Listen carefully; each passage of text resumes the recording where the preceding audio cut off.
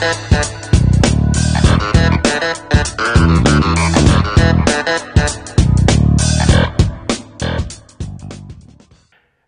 to Community Health TV, powered by Community Therapy. I'm here with Accredited Practising Dietitian Grace, and we're speaking about disordered or fussy eating. So a broad and large topic, and we're just looking to try and summarise some key takeaways for healthcare professionals, coordinators, general public about things that dietitians think about, how to identify some reasons to refer to a dietitian, and what are some things that dietitians actually do. So disordered fussy eating, what's a sort of broad statement there of like what that actually means?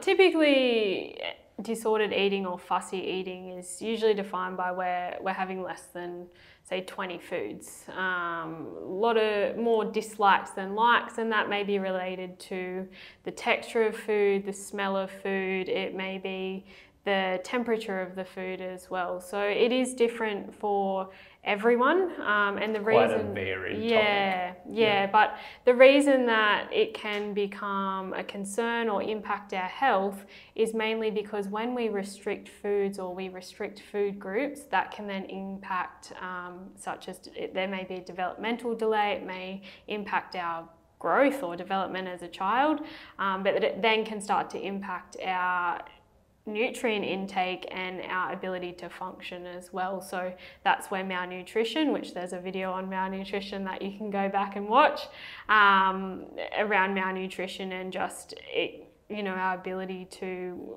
manage our weight and manage our functional capacity to engage with day-to-day activities. So it can lead to complications. Yeah. So as a different healthcare professional, not a dietitian, as a coordinator, as a family member, friend, how would I identify that somebody that I care or support for is living with disordered or fussy eating? What are some things I'd be like noticing? Maybe, so for example, if someone was going to a day program, it may be that that particular individual isn't eating whilst at the day program. That may be around our relationship with food, for example, or it may be that when consuming main meals or snacks, there's quite refusal of food, or noticing that when we're consuming a meal that foods may have to be separated, as an example, and not mixed together. So in the aged care or disability sector, I don't like the way that this is always referred to, of like behaviours of concern.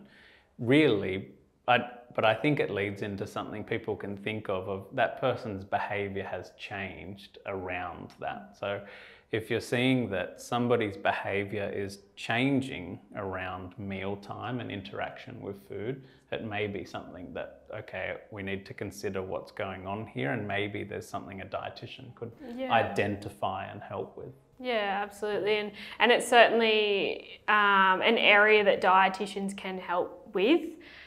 In terms of identifying the challenges for that particular individual, and then helping to perhaps try new foods or overcome barriers that they have with food, because it is about improving our relationship and building a positive relationship with food, to then have the confidence and ability to try new foods. So it is a very patient area to be in. So what I mean by that is, we won't all of a sudden be able to resolve disordered eating overnight. It does take time and patience and hard work as well to be able to improve those behaviours around food, but it is certainly achievable, and it's achievable with the health professionals around you, including a dietitian, but perhaps a behaviour support therapist, an occupational therapist as well.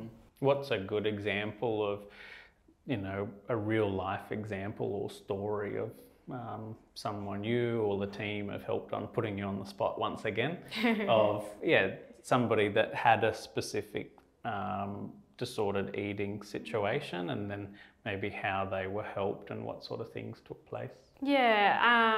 So A particular client that I am seeing at the moment is actually a younger individual, and he is living with disordered and fussy eating. And so, like I said, it does take time to implement strategies. It may take 20 to 30 times before trying a food. So something at that particular point, it was discussed with the parents about their involvement.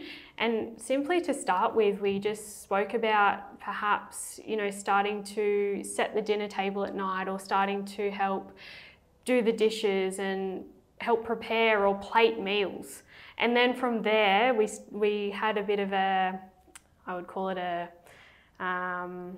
template that included the smell, the touch, the taste, if we were willing to go that far, and just having the conversation. Today we're going to try carrots, for example. How does it make you feel? What does it feel like? What does it smell like? Would you like to try it today?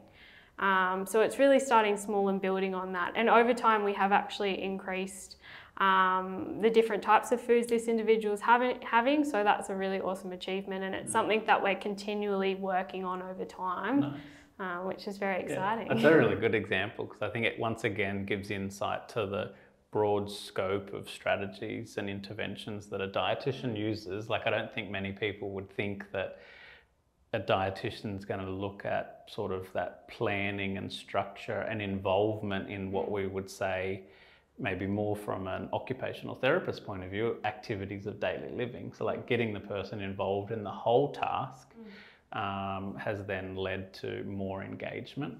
But then my physio brain is leading me to say that